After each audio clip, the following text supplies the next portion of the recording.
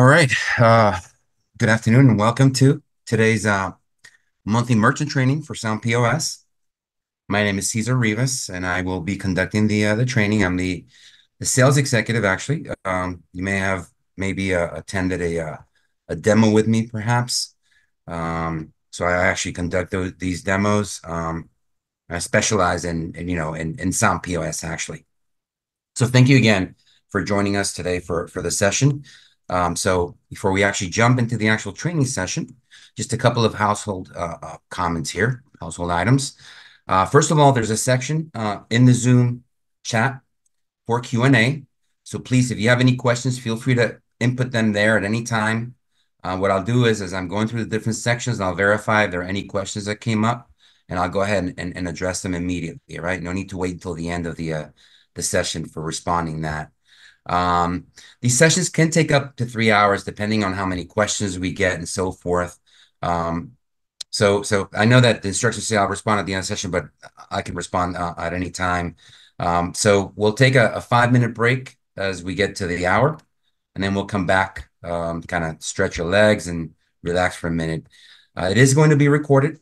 We have a YouTube channel. Just go to Sound Payments on YouTube, and you'll be able to find this session in case you want to review, and any prior sessions that we've also recorded. And really the premise of this session is to show you how to operate the POS, not so much to configure. We are going to go over some setup information, some kind of get you started, but it's primarily for the purpose of how to operate the system.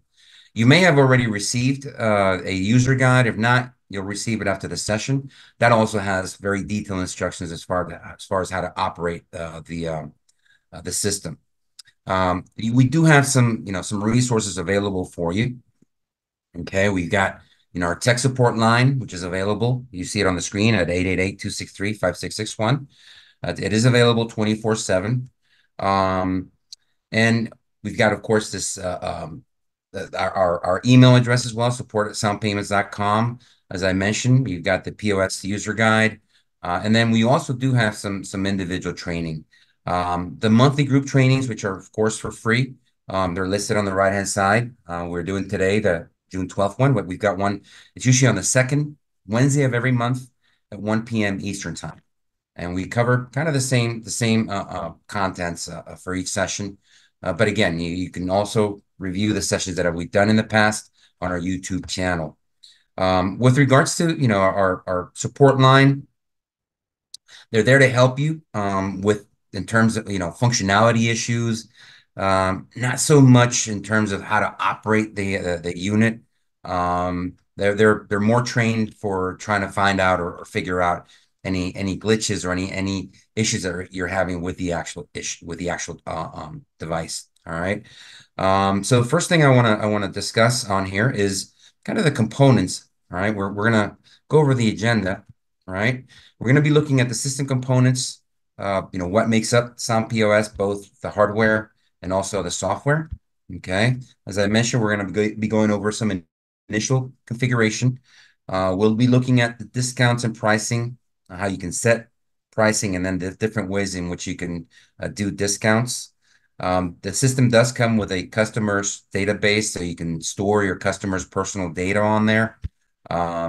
Also, we're going to be looking at employee management, both from function access, so you can have different employees accessing different types of functions, and also be restricted to accessing some specific functions, in addition to the time card feature that it comes built in with. We'll be looking at reports. We've got reports that are on the actual terminal itself, and you've got some other reports that are on the web portal. Inventory, in terms of how to upload inventory, how to manage your inventory. There are a couple of ways in which you can keep track of inventory. Printers, the system comes with, most of the terminals come with a built-in printer, but the system is set up to also support network-based printers. As long as they're using Epson printing protocols, you should be able to connect them to whatever network device you have, like a router. And then we'll be looking, of course, at the sales screen. All right. All right, so why don't we first start looking at the different components of the POS? So for those of you who have let me see if we got any questions. No questions so far. For those of you who have a countertop POS, usually it'll have two components. Right? It'll have the screen that's facing the operator, could be your clerk, your checkout clerk, and then you normally have a customer facing screen, which is depending on what unit you have, is going to be your payment device, where the customer would input the credit card.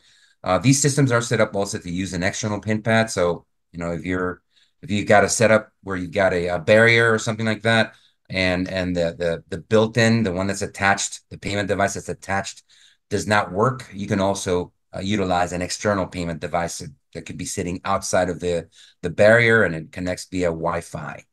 For some other terminals that we actually have two customer-facing screens, like the E800. The secondary screen also displays whatever's being charged, and also can be used for some marketing material as well. All right.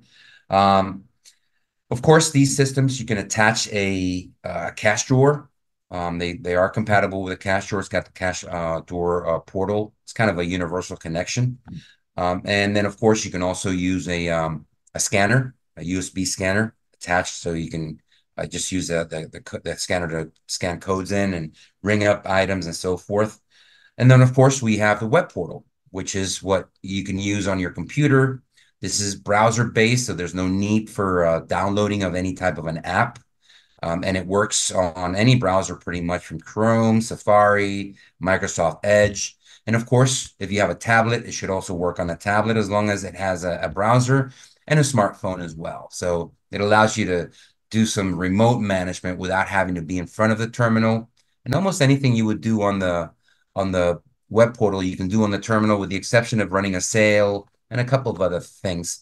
As a matter of fact, there's some things that I find that are better to do on the web portal than to do on the terminal itself, simply because of the interface. You have a mouse, and just the interface is a little bit easier for certain functionalities, for certain maintenance items on the web portal, I feel, than on the terminal. All right, so let's take a look first of all at the web portal. I'm going to go ahead and log into a demo environment here.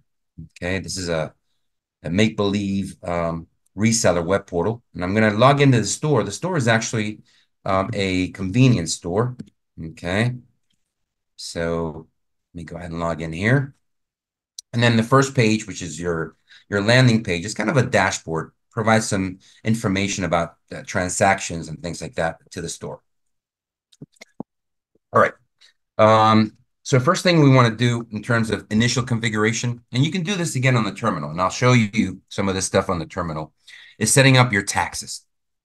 And the way that your taxes are set up, you go to configuration here, you're going to find tax. You got two components there. You got your tax rates, and then you got your tax categories. The tax rates is what's actually charged in terms of, your local, your state, you have tobacco tax or any other tax that you may have. All right. You can configure each one individually, right? You set your rate on here, and then you just save it. And once you have all the different rates that may be charged for the different products, then you're going to group those in tax categories. Now, you can have an unlimited number of tax rates. There's no limit on here. And then you can also have an unlimited number of tax categories. But this is what's actually assigned. The tax category is what's actually assigned to the product. Okay, you're going to assign the tax categories individually for each product. So you may have products that maybe have your local and your state and your federal, but don't have maybe something like a tobacco tax or a luxury tax and so forth. I have three tax rates assigned to this store. 10% is just something that I created kind of to make it easy to calculate. And then the other two are obviously your standard, which you can create as your default tax rate, and then a tobacco tax rate, since this store does operate with tobacco products. So to take a look at how this is grouped and how it's actually configured, you just have to enable whichever tax rate it is that you want to be part of this tax category. All right. In this case, for the default one, which I've called tax standard, and you can put any name you want on there, I only activated the local tax and the state tax. And these are the different rates, right? 5% for the local, 1.25%. You can change the order in which these taxes are also assessed on the products. And then you can even enable whether you want any of the taxes, any of the tax rates to be taxed on top of the regular tax. All right. Once you've enabled and you've ordered it in the way that you want, you just save and close. And as I said, you're going to choose which one is going to be default. Now, the taxes are not going to be assigned to a product unless you actually choose which one. Default means that it's going to be your first tax rate on there on the list. All right. If we look at the tobacco tax rate, it looks a little bit different because I have added the local tax and the state tax rates as well as the tobacco tax rate. I didn't choose to tax on any one of the amounts, and I just left it in the same order in which they appear on here. Right. Um, so again, this is something that you can also do on the terminal itself. All right, and let's see here, and I'll show you that. Let's go ahead and switch over to the terminal. So I'm using a little handheld unit. It's the E77. Kind of looks like a smartphone. Looks resembles a lot an iPhone actually. But it comes with the credit card ports. You know, you can do EMV chip credit card. You can do your magnetic stripe. You can do tap and pay. It just doesn't come with a printer because it's really meant more for, for more portability. Okay. So we're going to look at the terminals that I've got under this environment. This is, as I said, a demo environment, and I'm gonna share the screen so you can see it. Kind of a little screen, so I'll zoom in. So this way you can see where the tax rates are assigned on the terminal itself as well, in case you don't want to do it in the web portal. All right. So give me 1 second while the terminal hooks up. And I apologize. I don't have it beforehand because for security purposes, it actually knocks me out about every 3 minutes if I don't use it. So we need to actually activate it pretty much every time we're going to use it here. All right. So approve. And then you go ahead and zoom in so you can see the screen a little better. Okay. All right. So on the device, if you want to see the actual tax rates, you go to the inventory button that's here. Okay. And you have the same thing.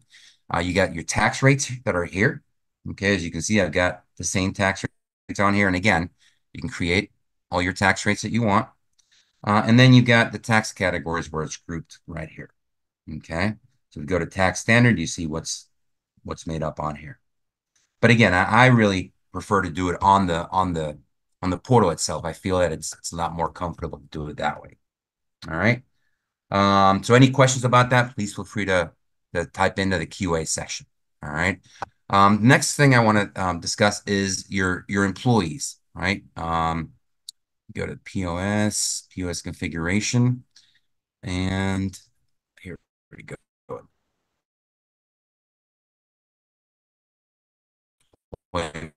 Maintenance. So you can create different access to different employee maintenance, and you go to employee user roles.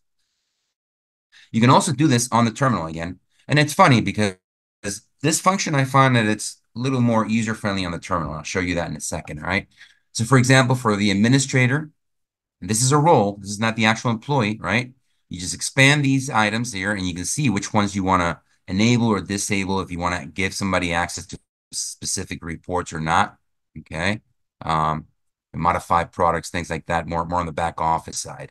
Once you've created the role, then you actually hire the user. Okay. Users, okay, just put the actual position name. So administrator, I left as administrator, stock rep, and so forth. Also, here's where you can manage your time card, right? Or even generate a barcode for your employees. You can export all of your employees here. Give me 1 second. I apologize. Somebody's knocking on the door.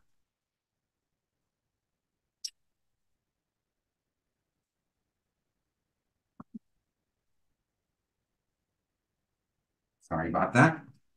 Um, so here you can actually print if you want a barcode and export your employees for your time card details in Excel format. This way you can utilize almost any, any payroll processing software will be compatible with Excel, right? And if we go back to the terminal itself, okay, let me show you where you would actually do the same thing.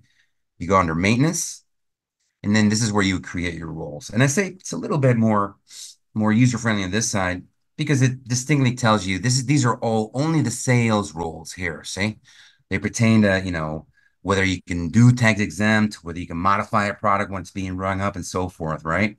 edit a sales price and all that stuff. And then you have all the backend stuff under the authority tab, right? So same thing, if you go to the reports, these are the reports that you can enable or disable, right? If you go to administration, then you've got stuff like inventory, customer information and things like that. So same thing, you create the role here, and then you would go to the actual users. Um, and again, I just feel like here it's a little bit easier. Now, our system, a couple of things I want to mention about that as you look at the user screen, okay? It's only going to require for the date of birth of the employee to be input if your store sells any restricted age products. In that case, you should be putting it on there because the system does restrict who's able to sell a restricted age product. And you can establish a global store kind of minimum age requirement, right? Let's say you can have your employee needs to be 18 and over, and your clients need to be 21 and over. But then you can modify that at the individual product level. If it's maybe a 16 and over or an 18 and over product, you can also modify that at the individual product level. The other thing I want to mention is our system does have the feature where you can require the employee to clock in before they have access to the POS. All right. You would just toggle this function right here. Okay. And then this way, whenever the employee logs in to the POS, the first thing that's going to come up is going to be the clock in screen. All right. All right. So let's see if we've got any questions about that here. No questions so far. All right. Good. Good. Um, the next thing I want to mention has to do with receipt configuration. All right, so our system does allow you to configure your receipts to really at a very detailed level. And again, this is going to be under, if you go to POS, right? You go to POS configuration, and you're going to see receipt configuration or receipt on here. Now, in this case, I feel like it's a little easier to do it on the web portal simply because our receipts allow you, or our receipt configuration will allow you to add a logo. And, and you can do it on the terminal as well, but it's a little more cumbersome to upload the logo onto the terminal. Okay, so if you do it here in the back on the web portal, it's a lot easier. You just click on upload, and you'll be able to find just navigate to your file a lot easier. Okay, other things you can do, you can add multiple headers on here, arrange what orientation you want for the headers, how you want it positioned, your justification on here. Same thing on the footer side. All right. You can arrange to whether you want a barcode or not. If you're going to be using a barcode scanner and you need to look up an order, it's a little easier if you do enable barcode to be printed. Okay. The ability to send email. So our system does allow you to send emails to your clients. And we actually email a PDF copy of the receipt. We don't do like a link. Okay. Now, with regards to tips, because our system allows you the payment screen allows you to enable it so that the tip can be added on the spot at the time of purchase by the customer. You want to go ahead and configure it in a way where maybe the tip line is not going to print on the receipt. Now, if you don't want the client to select what tip they're going to pay on the actual payment screen, but rather you want them to write it out on the receipt, then you would disable that feature on the actual payment device, and then you would enable it here. Okay. And if you want to disable that feature on the payment device, we're going to go to settings. Okay. You're going to go to configuration. Okay. And then you're going to use here show tip options on customer display. So if this is enabled, you should have this disabled just so it doesn't conflict, because then it's going to be a little bit of a confusion, right? For the customer. Hey, I already put the tip on the actual terminal screen. Why would I need to write it on here? All right. So again, you want to make sure that if you are going to enable the terminal, the payment terminal to input the tip line there, the tip amount there, then you want to disable it on the receipt. If you're not going to enable it on the payment terminal, then you want to enable it on the receipt, and then you're going to have to, of course, adjust it at the end of the day, which is another option you can choose here. See, add tips at the end of the day. So normally when I enable this, I'll disable this, and I will disable also the tip line on here. Okay. And you can see a preview of the actual receipt, what it looks like. All right. Let's see here. Come on, guys. Here. Okay. Actually, it looks a little bit bigger on here. And I'll show you a PDF copy of the receipt in a moment. All right. All right. So let's see if we have any questions about receipt configuration. All right. So let's talk a little bit about the product catalog. And again, it's we have the web portal because it does make it easier for a lot of the functions. So let's look at the product catalog and look at the different components of the product catalog. The first component there is, of course, the actual product items. Okay. This is where you would input your products. If you have a brand new POS, you can import your products in a couple of different ways. All right. You can actually use a template to input your products. We have a simple template and a complex template. The complex template would include attributes and attribute combinations. And attributes are unique modifiers for the items, such as size, flavor, and things like that. Our system does support what's known as an attribute matrix, which is a combination of, maybe size and color. So again, they're unique modifiers because you can only choose one, right? You can only choose one size. You can't have the same item being small and medium or the same item being red and black, right? They're going to be different. They're going to have to be chosen differently. And the system is able to keep track of inventory based on those uniqueness and even change pricing based on the uniqueness. And this is a really good use. I don't know if you maybe you run a tobacco shop and you sell vape pens. Those are a little cumbersome to input because normally it's one brand name with 20 different flavors and 3 different contents. So it's a little easier to manage it through the attributes. So just to show you what a simple template with data looks like, this is for a quick serve restaurant. It's an Excel format, of course. Give me 1 second here. Okay. Let me zoom out so you can see the whole thing. You can even add a picture on the template here. Okay. It's going to come up. So this is agedashi tofu. So it is fried tofu. You put your price here. If you know the cost, you can put your product cost here and then it'll calculate your profit and gross margin. We normally recommend that you create categories, especially if you're not going to be using a scanner. If you're not going to be using barcodes, it just makes it a little easier to navigate on the actual sales screen. And I'll show you that in a minute. You choose what tax category it belongs to. If it is not tax exempt, if you're choosing a tax category, then this has to be false, of course. And you choose whether you want to manage inventory or not. Okay. In this case, you manage inventory by the attributes, which are the unique modifiers I mentioned earlier. Okay. Stock quantity. This is just if you use what's known as a tobacco loyalty programs. So it wouldn't probably apply. You want to also know whether you want the item to be POS enabled. Now, most items you're going to upload, of course, initially they're going to be POS enabled, but as you utilize the item, maybe you run out of stock.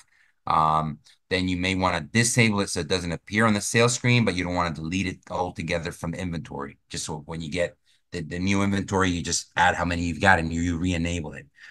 Show on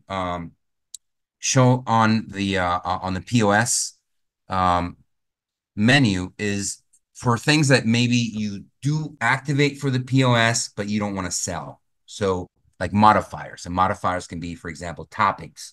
Let's say, this item has ketchup. You're not going to sell ketchup, but you want to make sure that you're able to choose whether to add or remove ketchup from that item. Then you have to enable it on the POS menu.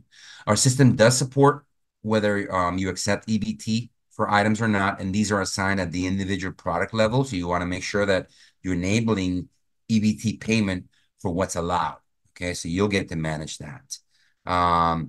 You can also activate whether you're going to sell by weight. Now, when you activate sell by weight, and I'll show you this on the actual web portal, when you activate sell by weight, then you get to choose what unit you want to utilize. Now, our system, if you use a unit that doesn't correspond to weight, but corresponds to length or corresponds to volume, it'll also accept that. And that's what's actually going to show on the screen. This is whether the item is going to be of restricted age or not. And if it is going to be restricted age, you can, like I said, at the individual item level, you can set, the restricted age for the employee and restricted age for the customer. Okay.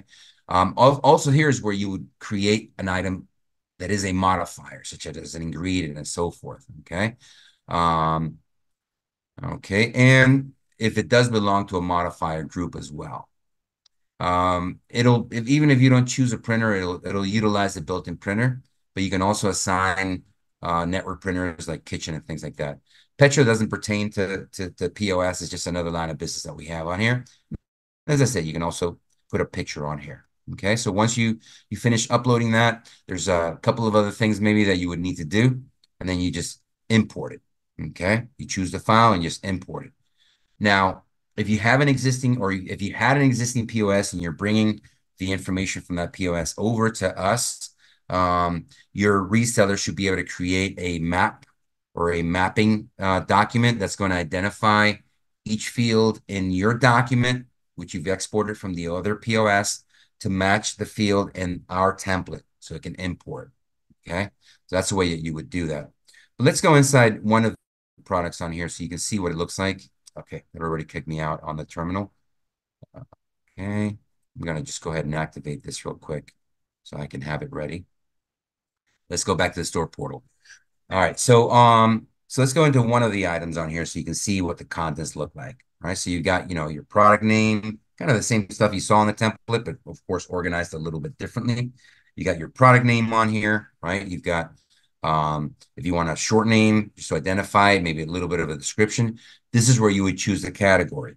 Okay, and again, we encourage you to utilize categories, especially if you don't have a scanner. All right. You can choose if you want to, first in your category, second, third, and fourth, so forth. Okay. So you can choose kind of the order that they're in. You've got your SKU field here. So if you do have a barcode, you can just scan it right in here. It'll save it on there. Secondary code field, if you want to use a secondary code field on here. This is where you would activate if you're going to sell it by weight, and this is where you would input the unit, which as I said before, you can use pretty much any unit. Doesn't have to be a unit of weight. And this is where you would either, disable it if you run out of stock, but you don't want to delete it from your inventory. Or if you don't want it to show on the menu because it's something that you do use on the POS, but is not going to be for sale. And this is where you would then enable it, whether it is ABT or not. And again, we encourage you to utilize, of course, knowledge in terms of what qualifies for EBT or not. I want to make sure that you don't get into trouble for using EBT for something that's not allowed to be purchased with that. Okay. Then you've got the pricing section here, where you can put the price that you charge. Now, I've enabled a feature called cash discount, which will discount the price of the item when somebody pays in cash. So the calculation is a little tricky as far as how much you need to raise the card price. So our system does it for you, but it asks you which price do you want to be able to input. We encourage you to do the cash price because it'll be easier to calculate what the actual cash price is going to be in the end. All right. You can enable it whether it is a tax exempt item or not here. Okay. Put what the cost is for your item, and then it's going to calculate your profit and your gross margin. You choose your tax category here. This is a tobacco item. It's a vape pen. Okay. And then it should automatically calculate everything on here. Now, I don't have a price on here because I'm actually establishing the price based on the flavor and the size of the vape pen, which you're going to see in a minute when we go to the attributes. Okay. This is where you would choose how you want to track inventory for that item. Now, you may not want to track inventory at all. You can just choose don't track inventory altogether, or you can track inventory by the item itself. So this is where you would put your initial quantity here. And also you can establish a low inventory quantity threshold. We do have a pre-established report which shows you which items have gone below the threshold that you established. So whatever you set on here, if your inventory for that item goes below that number, then it's going to show on that low inventory report, which we'll go over in a little bit. All right. But for this item, I've actually chosen to track inventory by the product attribute, which I'll show you in a minute. All right.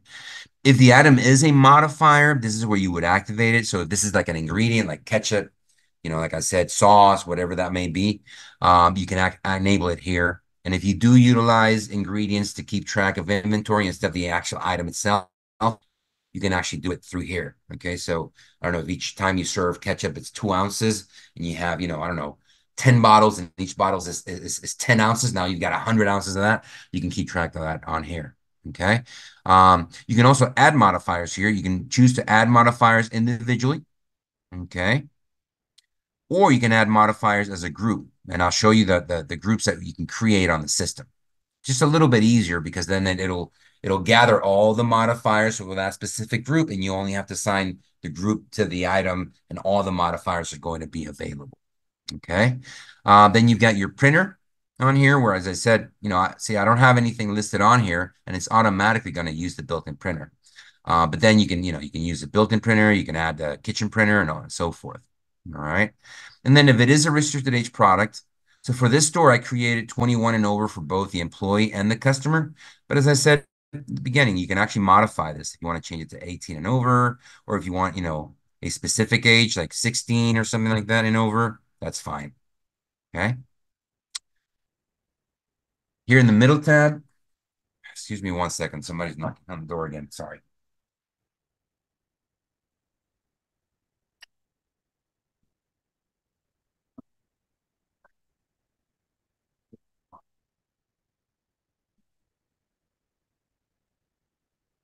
I apologize. I'm traveling and they think they forgot that I'm actually staying today. All right. So on here you can actually add. This is where you would add the picture. Okay. Now you got to be careful with how big of a file it is. There are some limitations to 1 megabyte. Okay, but this will help the store clerk, especially if you're not using a barcode, to identify the product by picture. All right, and then on the product attributes is where you'll see for this product, which is a vape pen, how I've organized it, right? You got the attributes on here, okay, and I've got two attributes that I've created. I created the flavor, okay, which is usually the way that the vape pens work. I've created the flavor and the size, okay, and I've got 4 different flavors. So if you go on here, you can see, and 2 different sizes. So if you go on here, you can see I got 2 ounce and 8 and 4 ounce. All right. Again, you can choose whether it's pre-selected or not. This is where you would add the new value, whether it's required or not. If you choose required, then you have to choose one of the flavors. Okay. If you don't choose required, then it's not something that you have to choose. Let's go ahead and save and close. And then for the flavors, I've got these 4 different flavors on here. And again, in the case of the vape pen, both the flavor and the size is a requirement. So that's why I've enabled both of these. And you'll see what that looks like on the sales screen as we go along. All right. Once you create the different attributes and different values for the attributes, then you have to create the combinations, right? So in this case, I've got 8 different combinations. And what this helps with is I don't have a need to input 4 or 8 different items on the menu. I only have a single item, and when I tap on it, it's going to ask me which flavor and which size, and it's going to automatically assign the price that belongs to that combination. Okay. And it's also going to keep track of the stock quantity. And you can even set a minimum amount of items. Now, again, if you're using a barcode, you can actually input the barcode on here as well. And if you're using the scanner, then it's not even going to prompt you for that. As soon as you scan it, boom, it's going to come up here. In the case of this example that I've set up, the vape pen, I set up a barcode, right, for the main product. So when you scan the main product, automatically it's going to come up with a screen where the sales clerk is going to have to choose the size and the flavor for the item. But again, if you have each item with a separate barcode, then that wouldn't even be a necessity. All right. Let's see. We have any questions so far? We do not. Okay, great. So let's go then to the main screen on here and look at through the other items here. So categories, as I said, it's a way in which you can group your different products, right? Kind of organize it a little bit. And we do something unique with categories because there are 3 different kinds of categories on the system. Okay. You got the categories that are displayed on the sales menu. So as soon as you bring up the sales screen, you'll see these categories listed on here. Okay. You have the categories that are used for manual entry. So say, for example, you receive a new shipment of stuff. You don't want to add it to inventory just yet, but you want to sell something and you want to know which category it falls under. You can actually activate a menu category to show also on the manual entry option. Or you can just create a specific category for manual entries. Okay. Something like just delivered or something like that. So this way you're able to keep track in terms of your category sales and so forth. And then the third option is for pay in and pay out. So this is a really good feature if you sell lotteries and things like that. You can have the different lotteries. So when you do payout, you can actually categorize, and then at the end of the month or whatever time frame you like, you can see, by category, by lottery, which, how much you've sold or how much you've paid out for each one of those. All right. You can also choose the display order for the categories as well. Okay. And parent category, you can choose it, but it really doesn't make any difference in terms of the display. All right. You can even beforehand choose for a whole category which printer it utilizes. So if you have, a food category, if you sell, gifts and you sell surf food, you can actually have the whole category of surf food automatically assigned to a network printer. Okay. Um, we also have refund reason categories, and this was created so you can categorize why something is being returned, whether you don't like the item or the item is broken.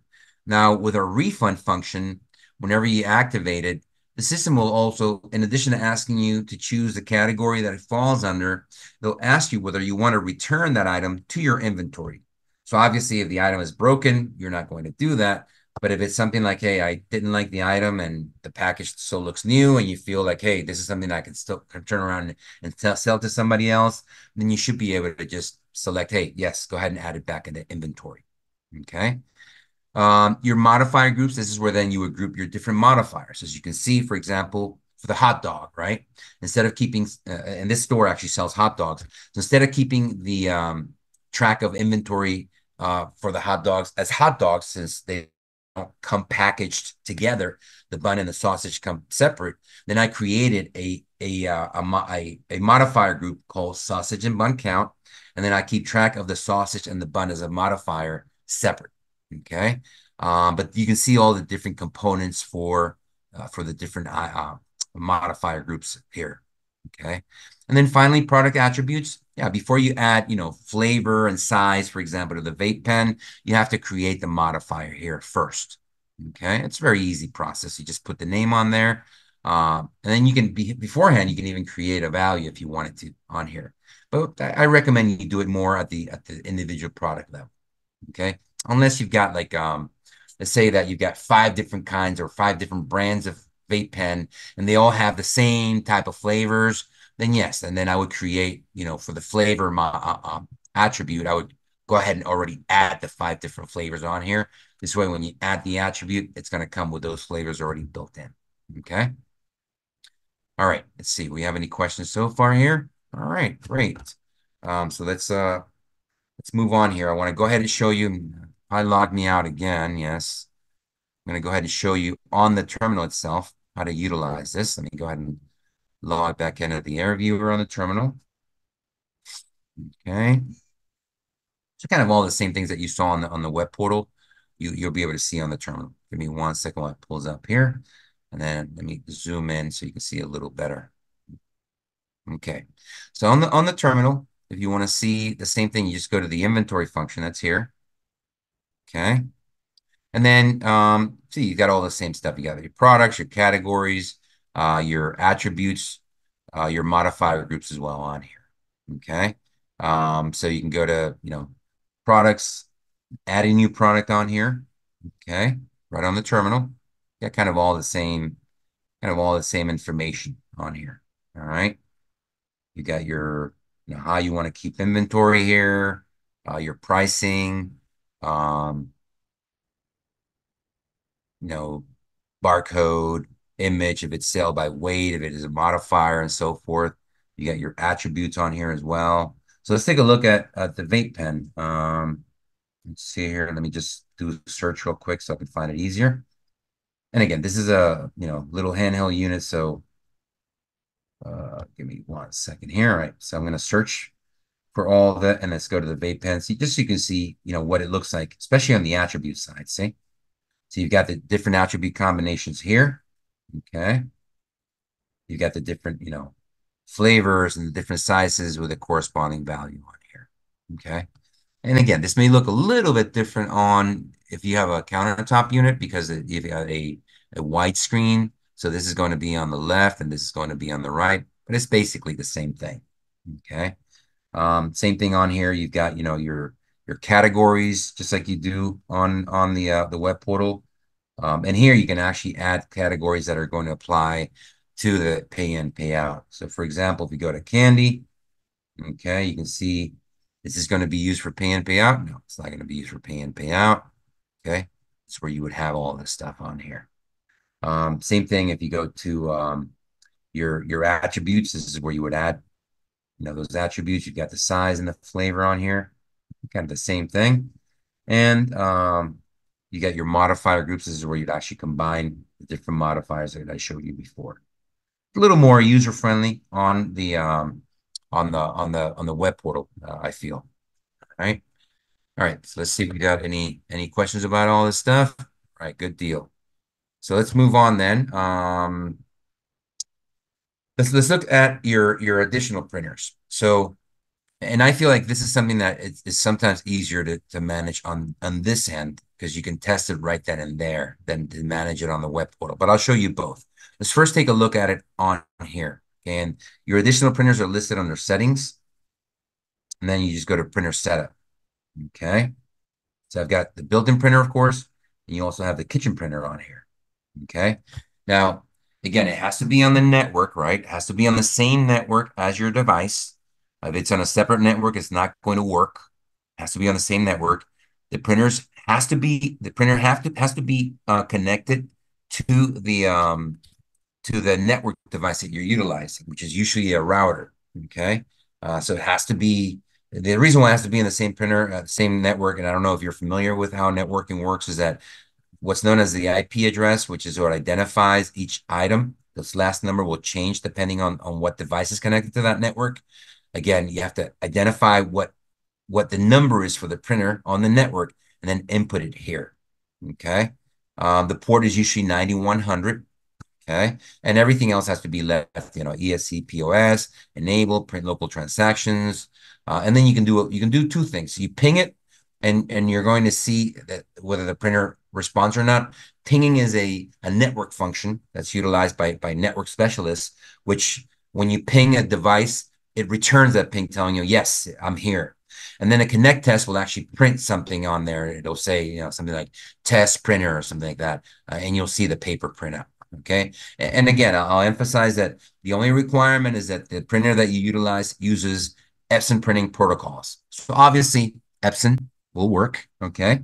But then you can use other ones. Like I've seen some in Amazon that go by Rongta is the brand name. They're like $80 or $85. So pretty inexpensive. All right. All right. Let's go back to the web portal so we can look at that here. And you're going to see that under POS uh, POS configuration, and then you're going to find printer settings here. And here's a little bit different because you're going to choose whether it is a label printer, whether it is a network printer. Usually, this is where you're going to find your kitchen printers here. Kind of all the same configuration as you had on the other end, but you can't do ping and things like that. A couple of other features that you can add on here, like open the cache drawer and things like that. All right, all right. So let's see if we have any questions regarding printers? Okay. All right. Let's go on to payment methods. So a couple of things regarding payment methods, right? If you're going to be utilizing checks or EBT, you have to go on the web portal here to the bottom, which is configuration. Go to settings, go to store settings, and then edit on here to make sure that you enable check or EBT first here. All right. And once you do that, then you're going to go to POS, POS configuration, and payment method. Okay. And you still need to, enable it on here. So for example, check, you need to go on here. Okay. And make sure that it is active. And if you are doing cash discount, you can select whether it's going to support cash discount or not. Okay. Same thing with EBT. You have to go on here. You have to make it active. okay, and whether it's going to support cash discount or not. Okay. All right. And then for the other items, same thing. You have to go, if you're going to accept, debit or credit card, you have to activate it on here. And you can even create some customized payment methods like Venmo I put on here. Now, the system is not going to process Venmo, but when you choose Venmo, you still have to use the app to receive the payment. But at least you can keep track of, how many payments you've actually made or have been made in Venmo. All right. On the device itself, you go to your settings, same thing here. We're already in there. And you go to your pay method here. Okay. And then you can enable or disable or even add new payment methods on here. Okay. See, I've got actually Cash App on here, which I've not enabled. I'm going to go ahead and enable it now and save that. Okay. All right. The system does support loyalty points. So two things you need to do. First, on the actual um, web portal, again, you go to your configuration, settings, store settings, okay, and you edit your store settings here, and you're going to go to loyalty. And this is where you can configure the ratio between how many points are generated by a purchase and then how many points you need to earn a purchase. So in this case, 10 cents are going to generate one loyalty point, and one loyalty point will be the equivalent of 1 cent. Okay. So it's a kind of 10-to-1 ratio, almost as if you gave a 10% discount pretty much if the user decides to utilize the loyalty points. And then you can see that on the portal, if you go to customer feature, okay, you go to customers, and I'm going to go ahead and select my favorite customer here, call it testing guy. Okay, on here you can actually see, if you go to the account tab, you can see all the loyalty points, and you can actually look at the history of the loyalty points. Now, the system allows you to adjust loyalty points if you wanted to. If you go to the store portal under POS, you got customer maintenance here. You go to the actual POS customers, okay? You can actually adjust your loyalty points. So I can, you know, adjust the value for Caesar and say, you know what? Let's set this to 100, okay? Save and close. All right, and we just made an adjustment. Now we go back to the customer page, and I've got 120 points for Caesar. So it does allow you to do that as well. All right, let's talk a little bit about gift cards. Our system does allow you to utilize built-in gift cards, but it also allows you to use some vendor-based gift cards. So you'd have to check with your reseller to see which vendor they offer and see if it is compatible with our system. Okay. Um, with regards to pay in and pay out, so I showed you before as far as categorizing, how pay in and pay out would work, right? But I want to show you on the actual POS, all right? Should have pay in pay out categories on here. There we go. Search. Okay, I don't have any transactions on their pay in pay out. Let's look at the terminal itself. Okay, let me get out of the loyalty here and go to the pay in, pay out so you can see how it works.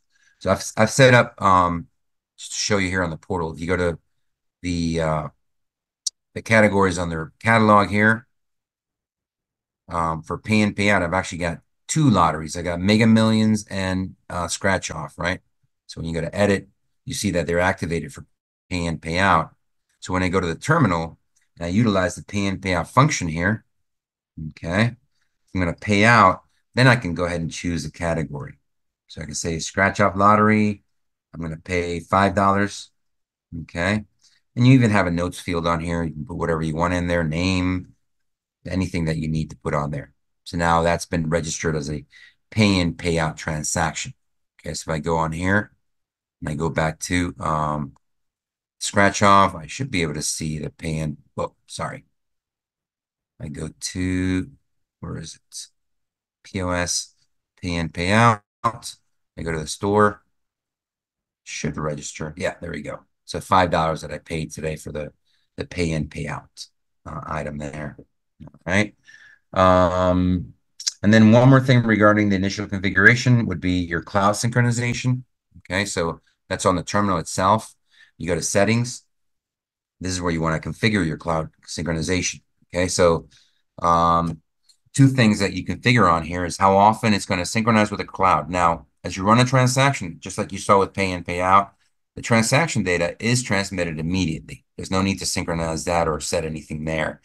But for, for larger pieces of data, okay, like if you made pricing changes, if you added inventory and things like that, those will only synchronize every 5 minutes at a minimum, or you can increase. So if you have, maybe a metered connection or something like that, you don't want it to be synchronizing that often, or you don't make that type of changes that often. You don't want it to synchronize that often, then you're going to do that on here. Okay. If also, the system does not synchronize with this within a specific amount of time. It's going to give you like a little red flat cloud up here. You'll see in a second. Right now it's blue because it has been synchronizing, but you can also set that to a minimum of 1 hour or maybe less often. 2 hours, 3 hours, and so forth. Okay. Now you can synchronize manually at any time. Okay. If you just click on the sync button up here and you've made a change and you want to make sure that that change takes effect immediately, or maybe you made a change in one terminal, you've got multiple terminals and you want it to take effect on another terminal, then you can do that as well. All right. So right now, if you go to the main screen, as I said, it's got a little blue cloud because it has synchronized within that minimum time frame that we established. But if it did not, this cloud would actually be red with a little X on there, telling you, alerting you that it has not synchronized within that minimum time frame that's been established. All right. All right. So I think we're almost at the hour, 154 Eastern time. So what I'll do, let's go ahead and give you a 5 minute break now. Okay, before we get started with the next section. All right. So we'll go for a 5 minute break now. And we'll be right back.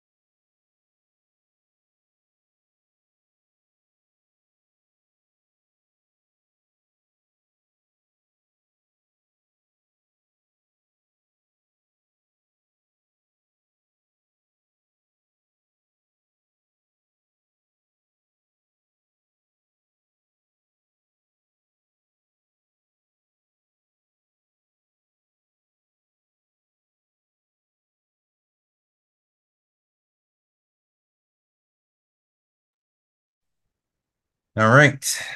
So we're gonna come back now from the break, and we're gonna continue with discounted pricing. Okay, so take a look at a couple of things on here, right? Actually, discounted pricing, I want to take a look at it more on the terminal side, where it really is better managed. Let me go ahead and zoom out here so I can log back in. Bear with me 1 second while I post back in. All right, here we go. I'll zoom it in so you can see the screen a little better. Okay.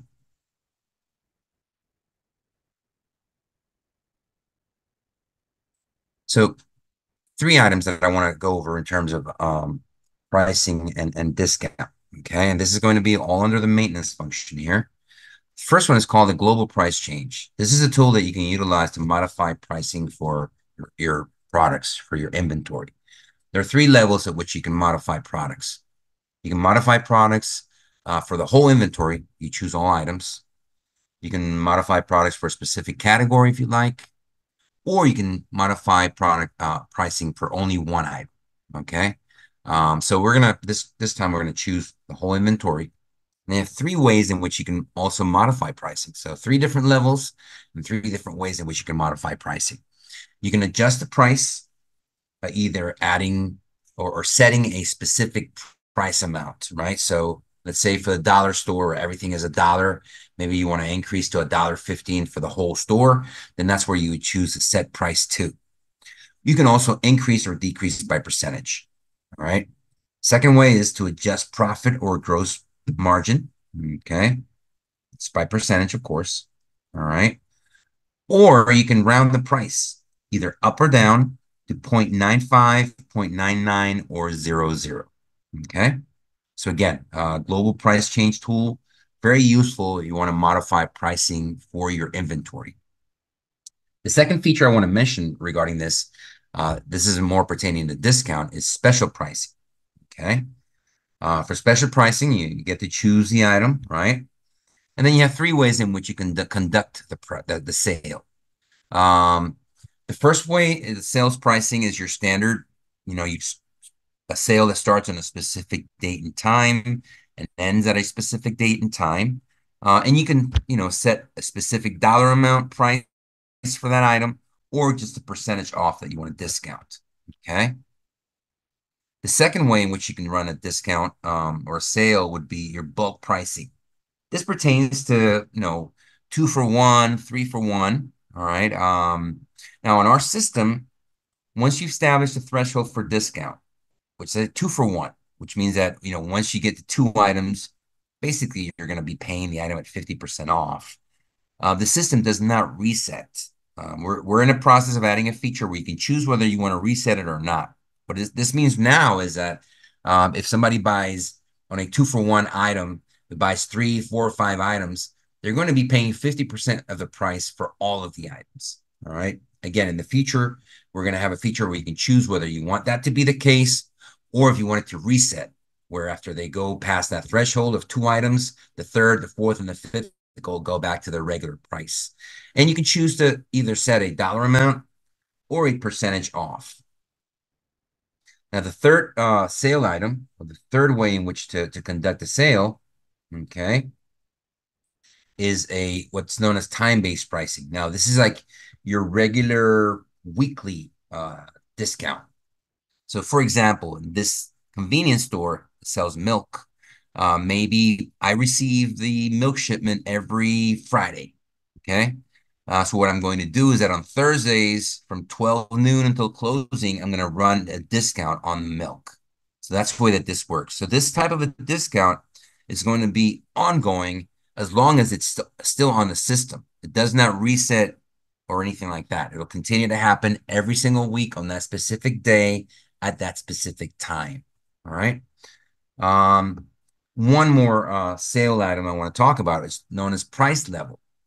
Price level is how you would apply discount to groups such as veterans, maybe first responders, any group that you deem you want to give them a discount. All right. Now, for the price level to be applicable, the individual has to be registered in your customer database. They can't just simply apply and provide the price level discount there. There are ways you can give other discounts at the time of checkout. We'll go over that when we look at the sales screen. Um, but if you want to give a discount to all your veterans, they have to be in the system, and you can actually add them at the point of sale. Whenever they're coming in to buy something, the system only requires you to input either their first or last name, so it's a very easy process. All right.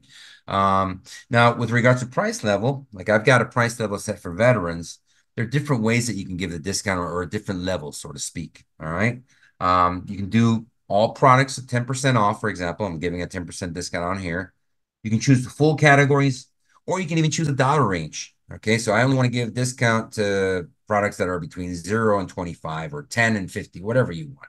Okay, so it's another really good, useful feature for discounting. So again, this is one that I would look on the terminal itself to apply. All right. All right, so let's take a look at the customer feature here. I showed you a little bit of the customer feature on the portal and knocked me out. So let me log back in. This also knocks you out every once in a while due to security reasons. Look for the micro store here. Okay. And then we're going to go under the POS and look for the customers, right? I showed you this a little bit before. Okay. You've got your customer database on here, which, by the way, you can import. There's an import template. If you have a customer database, if you had another POS in the past in which stored customer personal information, you can also import that. And there's even a mapping feature as well for the different fields. All right, very easy to import. You can also export your whole customer database. So our system, for example, for the loyalty program, does not communicate with the customer directly, like through emails and things like that. But if you're a Microsoft Office user, you can just export all their information, including their email address, and then you can do a mail merge. Once you set that up, it's easy to do over and over again. So this way you can actually email your customers without having to go one by one. It's actually even easier doing it this way. All right. But let's look at how we manage our customers on the terminal itself. Okay. You actually have a customers function here. Okay, this is also where you would manage your local gift cards if you have local gift cards on here. So we go to customers, and I showed you the screen a little bit earlier before, but I want to mention in addition to loyalty, which is what I showed you earlier, also the ability to provide customers with credit. So in the first tab here, you've got all your customer information and only personal information. We can not store any type of payment information on the system. Okay, that would go against compliance. There's some security requirements which again we don't deal with on the POS. It's also on the payment device side. So it does not allow you to store any information, any payment information, and so try to avoid like in the notes field or anything like that storing credit card information. No, that's forbidden. Okay. But on here, you can store all their personal information, including their date of birth and things like that, right? You can even take a picture, and all the terminals come with a camera built in. So you can even take a picture in case you're worried about, customer imposters or things like that, right? Under the account tab is where you're going to find what I wanted to show you on here. So I showed you earlier the loyalty, right? You can look at the loyalty history by clicking on the detail button. But also you can provide credit. So this customer, for example, I gave him $1,000 in credit. This is a really good feature for things like layaway plans. I was talking to a merchant the other day that has a school, and they finance the tuition. So what you do is you give them credit, you charge the whole tuition to that credit amount, and then as they pay it off, you see what's available and what's due on here. Okay, so it's a really good way to track again something like that or like layaway things like that, right? So you got I don't know, a $500 item in layaway, you give them 100, 500 or $1,000 credit, but you charge that item to their credit account, and then as they pay it off, and they can pay it off in any way that you want. We don't have any pre-established payment requirements for the credit feature here. You can see and you can use any of the payment methods that's accepted now to take payments. All right. And you can also see the history. You can see when they've made a payment, when they've charged. Okay. So it's a really good feature that's built in. You also have just your general history in terms of transactions, of customer address.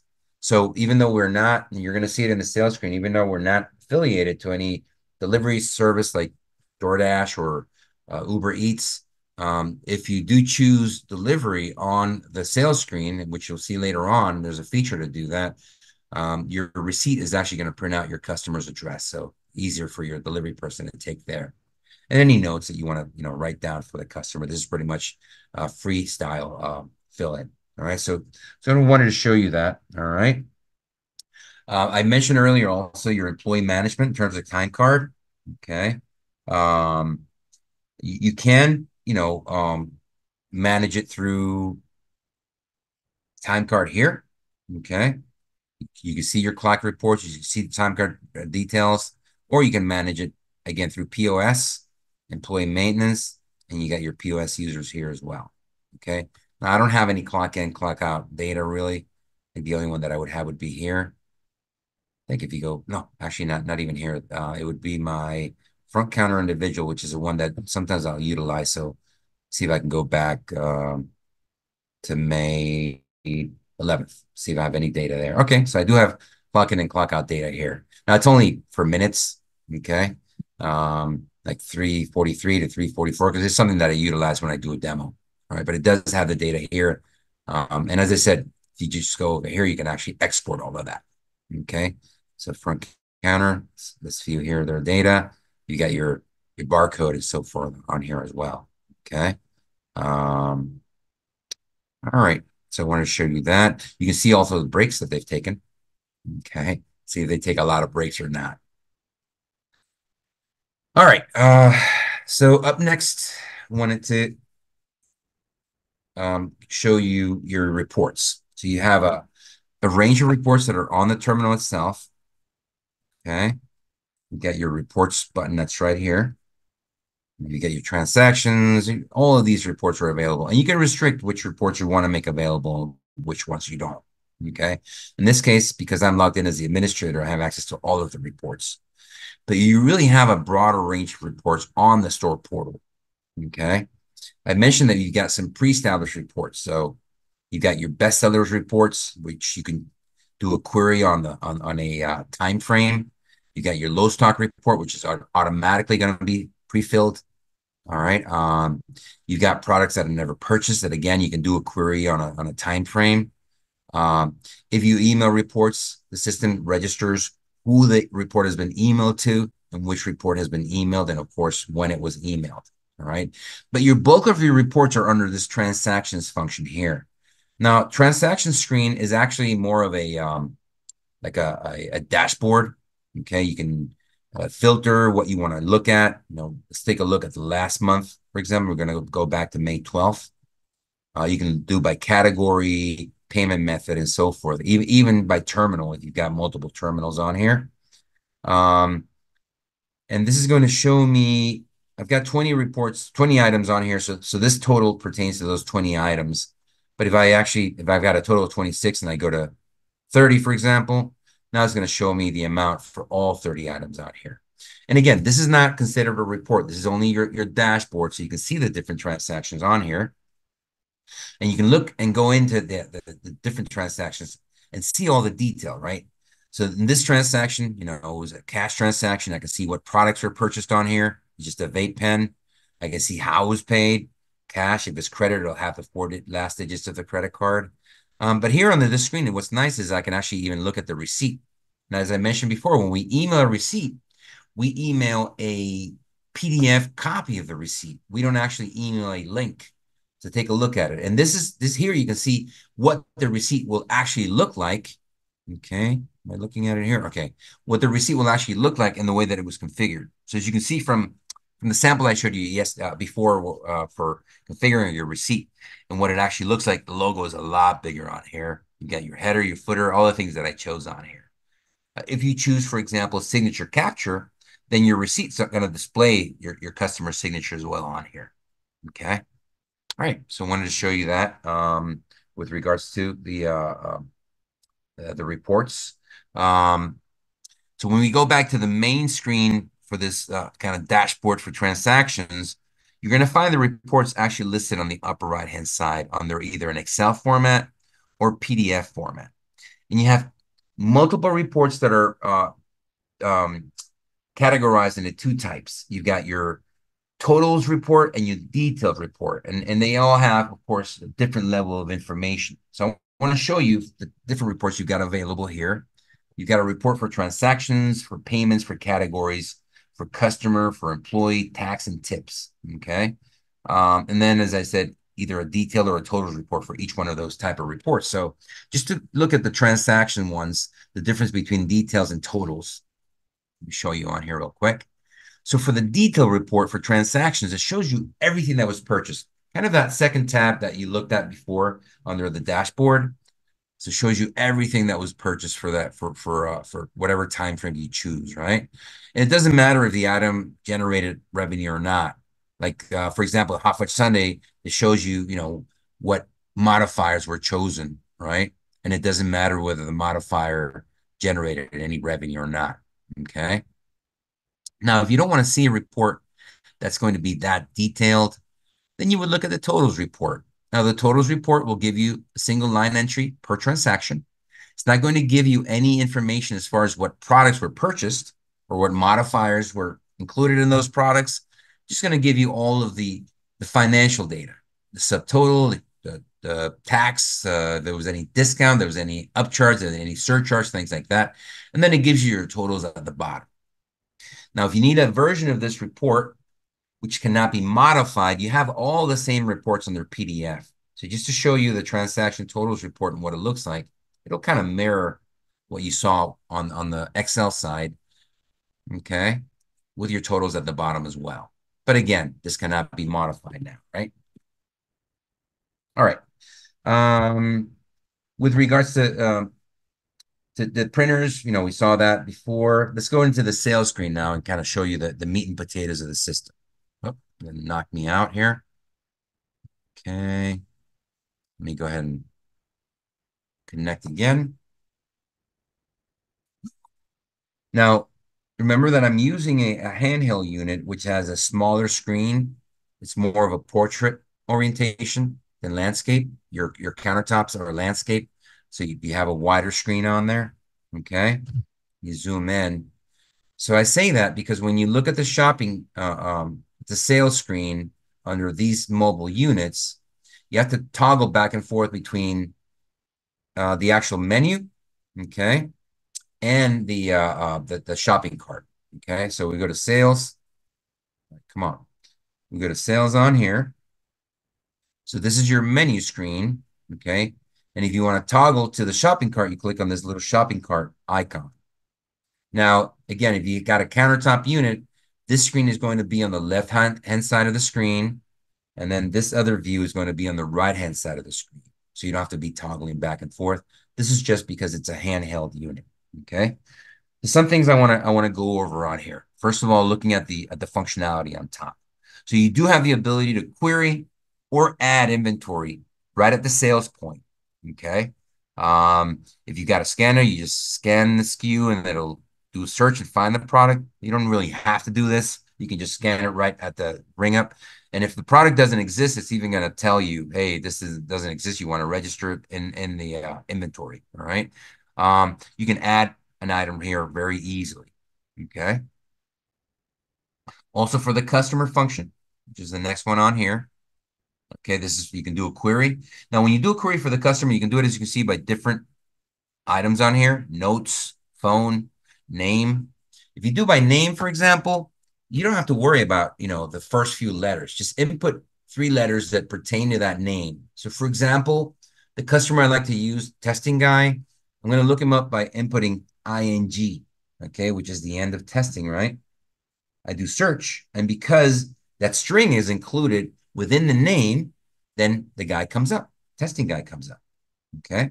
It even has, some other information on here so you can view. Okay.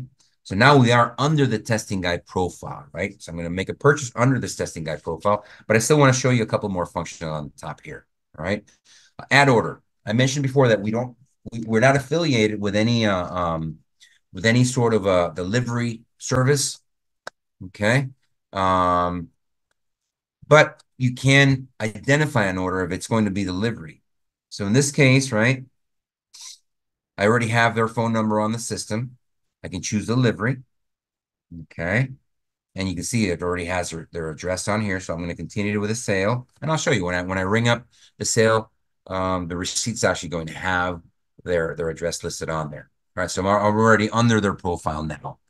Want to continue to go over the functions on here. And again, on your terminal, you may see more functions on the top if you have a countertop terminal because you've got the wider screen, right? You would use this button to clear your shopping cart. Let's go to the next screen here. Um, because our system is connected to the cloud, even though everything is stored locally on the terminal, everything is also stored on the cloud. And because whenever you do a transaction, it's immediately transmitted to the cloud. Any other terminal that's connected to your store will also receive that order. So the nice function there is that if you start a transaction on one terminal, you can finish it on another. Or if you run a transaction on one terminal, you can do a refund on another. So it doesn't matter. You just click on the search orders, click OK. And if you got any recent orders, they should come up on here. Okay. You can also filter if you want to do a broader range of date range and things like that, or by type of order and things like that. Okay. You go on filter. You can choose, hey, order type. Is it pickup, delivery, dine-in, takeout, and so forth. Okay. Is it, order all the orders from a specific customer, for example, things like that. All right. Specific start and end date. Okay. All right. So we're not going to choose any of these orders on here. Just want to show you that. We also have this hold order function. So if a customer comes up to the cash drawer and they forgot their wallet in the car, you can actually tap on hold order. Now, in this case, again, if we are under this customer's profile, it doesn't give me the option because I don't have anything wrong up yet.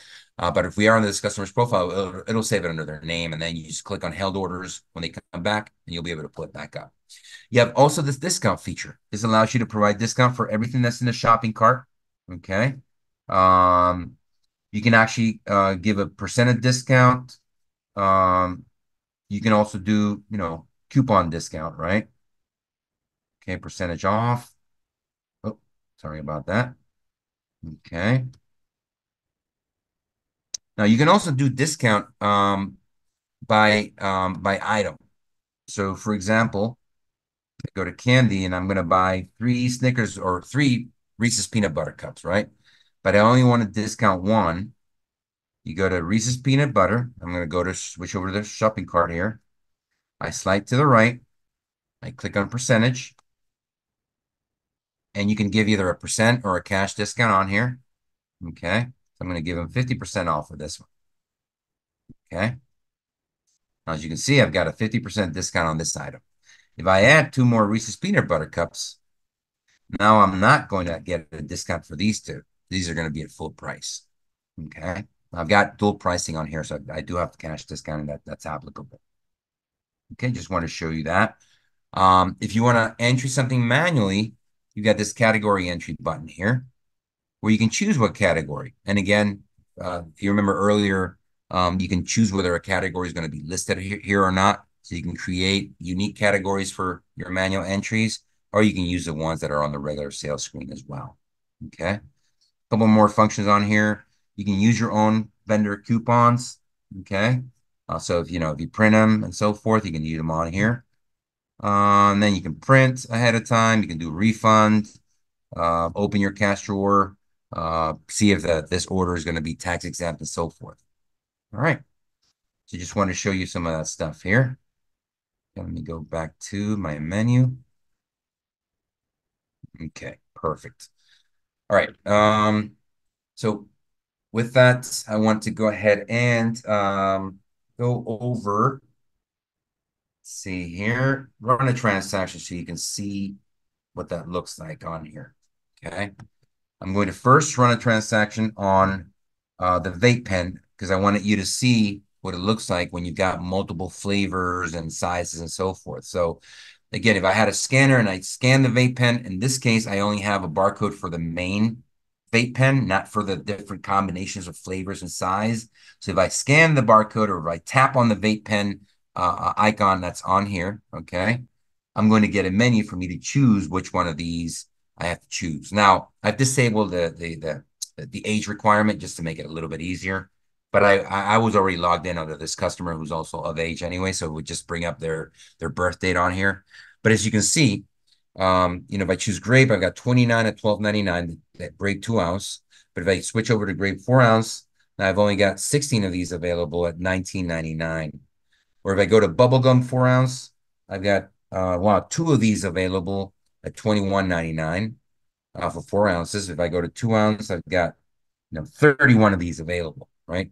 So again, I'm able to track my inventory and also impact pricing based on the combination of attributes that I choose.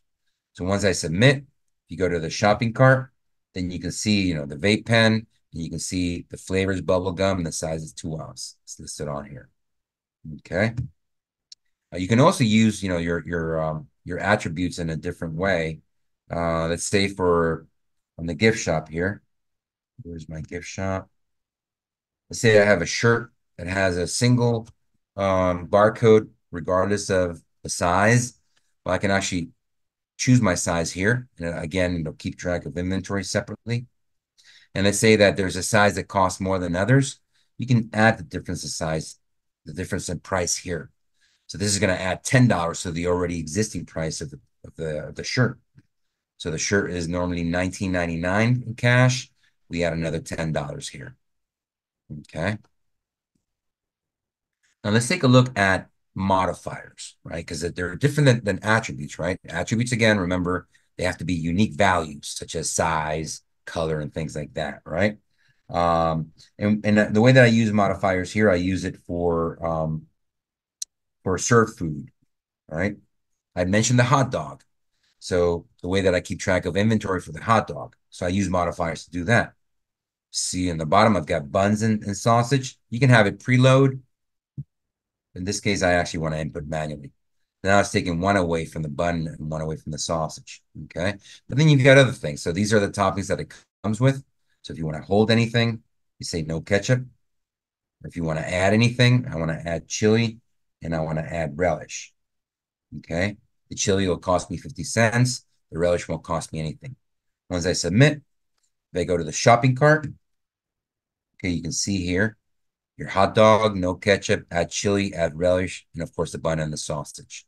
Um, if you have a kitchen printer and you have that assigned to the hot dog, this is the only component of the item that's actually going to print. Okay, right over here. All right. Um, so with that, let's go ahead and ring up the item. You could save it or you can print it. All right. In this case, I'm going to go ahead and pay for it. You have the different payment types. Now, if you use any of the credit or the loyalty, what's going to happen is when I go to account, it's going to tell me what my credit is, what my balance due is, and what I have available to see whether I can cover this expense or not. If I have available less than what's here, it's only going to allow me to pay that much, right? It's not going to allow me to exceed the maximum credit. If I choose loyalty, again, it's going to display what I have in terms of loyalty points, 8,087 loyalty points. And you're going to see that I actually can cover the whole expense on here. Okay. Now, our system does support also, as I mentioned earlier, if you want to pay with one of these unique payment methods. Now, you're not going to be able to process through the system, but you are going to be able to register that that payment type was applied to this purchase. So when you pull your reports later on, you can pull your reports by payment type and see, oh, hey, I'm getting a lot of Venmo payments or I'm getting a lot of Cash App payments, whatever unique payment method you've added to the system. Okay. And the system does support multiple tenders. So you can actually have different payment types for a single transaction. Now, it does not split up a ticket into, 2 or 3 different tenders. That it will not do. But you can say, all right, let's do for loyalty, I'm going to pay $10. Okay. Now I've got 46.45 left. I'm going to use my account to pay another $20. Okay. And then I'm going to pay the difference in cash. Okay. Once you do that, now I'm not going to print or email or anything like that, obviously. So I'm going to say none, but I want to show you what the receipt looks like. And with that, we're going to go ahead and finish today's session. It's already logged me out. Let me go ahead and log back in. And again, this is going to be transmitted immediately, right? So I don't have to do any type of synchronization or anything like that. I'll just go to the store and I'll go to the reports and look under my dashboard, and you're going to see that transaction already there. Right, so this is the one that I did today for 56.45. We can take a look at it. You can see that it's got your multiple tenders here, loyalty, account, and cash. And you can look at it on the receipt as well. So as you can see, that's immediate. Okay, you've got all your purchase items here, right? And then you've got what you've earned, loyalty points, and then you've got how you paid it, right? So I spent $10 here, spent 1,000 points. I charged $20 more to my account, and I paid the difference in cash. Okay. All right. So with that, I want to thank everybody for attending today's session. Okay. Um, see, I don't think I see any questions or comments on here. All right. Again, there's my email address. Feel free to shoot me an email if you need to for any questions, any additional comments. And thank you again for being part of today's merchant training.